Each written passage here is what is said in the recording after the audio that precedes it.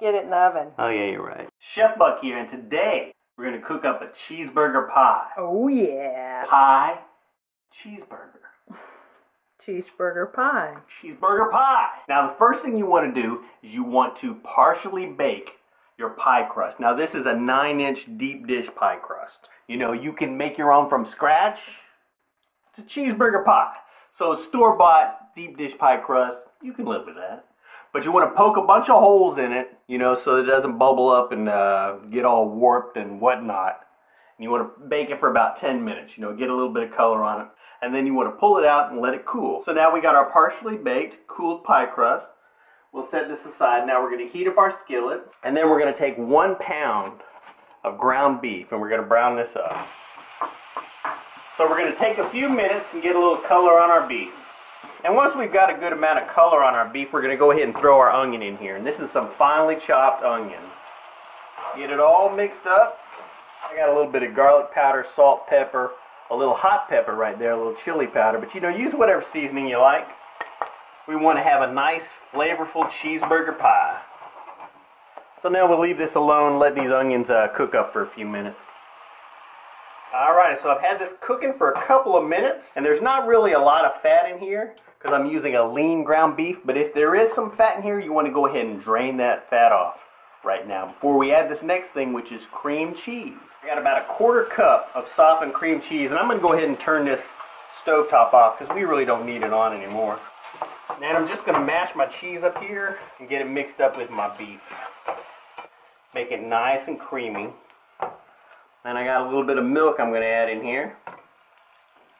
Get it all nice and mixed up. And I've got my burner turned off and I'm going to go ahead and leave this sit there. Now I'm going to go ahead and take a mixing bowl. Crack me 3 eggs in here. So we'll go ahead and whisk our eggs up here with this horrible whisk. Boom, boom, boom. I'm going to throw in a little Worcestershire sauce. It's always a good flavor in hamburgers. And the key to a cheeseburger pie, I think what really makes it taste cheeseburgery, is mustard and pickles. So we're going to add some chopped pickles into our mixture, although we're going to top it with some pickles too. What kind of pickles did you use? I used an amalgamation of pickles. I had some nice hamburger dills to go on top, but I didn't have enough, so I just chopped up some dill pickles here. But any kind of pickles you want. Now I got a whole bunch of cheese here, and I'm going to throw almost all of it in here. And sometimes I put all of it in, but I'm going to reserve a little bit to top the pie with later. But you don't have to do that. I go back and forth. Sometimes I put a little cheese on top, sometimes I don't. I actually like the way it looks without the cheese on top. Because you can see more of your top pickle garnish. But some people don't like that look. Some crazy people.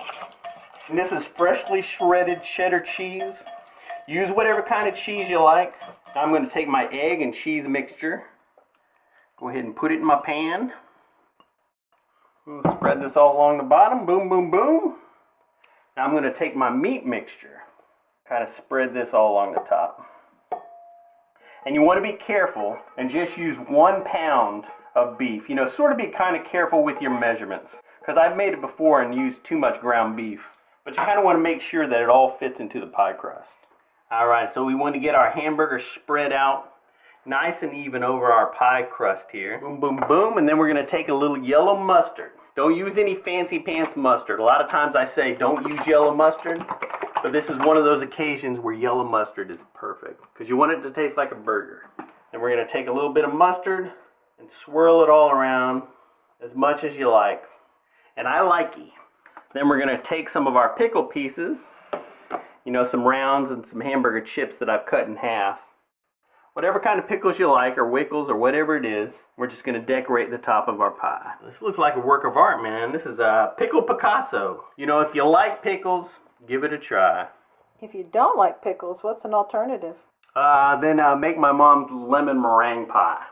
I'll have a link around here. Oh, If you don't like pickles, then you don't need to be making a cheeseburger pie, man. looks beautiful. Alright, let me slide this over here. Let me pick up this big old heavy pie tin. Boom! Set it on a pan. Look how beautiful that is.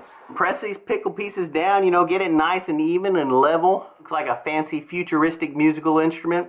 Boop, boop, boop, boop, boop, boop, boop, boop, boop, boop, boop, boop, boop, boop, boop. Get it in the oven. Oh yeah, you're right. I'm having caffeine withdrawals. So now we'll go ahead and slide it in the oven. Boom, preheated at 375 degrees.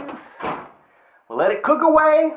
Come back later and check on it. Beep, beep, beep, beep. Alrighty, let's take a look at it. Looks perfecto. Looks like it leaked out of my pie crust a little bit there over the sides, but we'll all survive.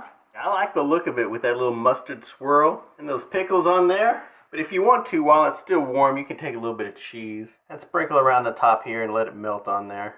But we're not going to cut into this right away. We'll let it set for a little bit. If you were to slice it right now, it'd fall apart. You know, if you like cheeseburger and you like pie, then this is the perfect combination. And if you like making cheeseburgers for dinner and you want it to be all fancy pants, like if you got a high-powered CEO coming over, What? and you want to make cheeseburgers, but you also want to impress them, you know, if it's a new boss maybe, make him a cheeseburger pie, and that way he'll know that you're classy. Alright, you looking forward to some cheeseburger pie, camera girl? Oh, yeah. Alrighty, so there you have it. It's been sitting around for about an hour and a half. It'll still be a little bit warm inside, but not piping hot. Looks nice and mustardy and pickledy. Lost a little crust there. Boom. Take care of that.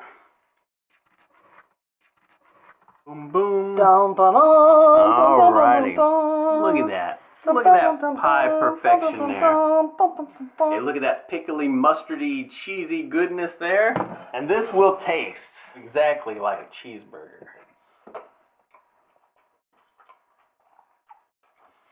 That's a cheeseburger, dog. Now I made this with very lean ground beef, so I really didn't have to drain any fat off of here. But if you don't use super lean ground beef, make sure and drain that fat off before you add it into the pie shell. Otherwise it'll be a greasy mess. You don't want it to be a greasy pie. I'm going to take a big, big bite. Boop. That was a big bite. The pickle's still crunchy. Yeah, I really like having the pickles all on top like this. There's just no doubt about what it is. It's a cheeseburger pie. You still eating, camera girl? Well, we got to shoot a video here. Go ahead. You got to finish your camera girl duties. Yeah, hold on. You'll get a piece in a second. If you want to print the recipe, go to myfoodchannel.com. You can print all our recipes. Link down below. Thanks for subscribing. You know, thumbs it up, comment, blah, blah, blah. I got to get a piece of pie. We'll see you in the future. Bye-bye.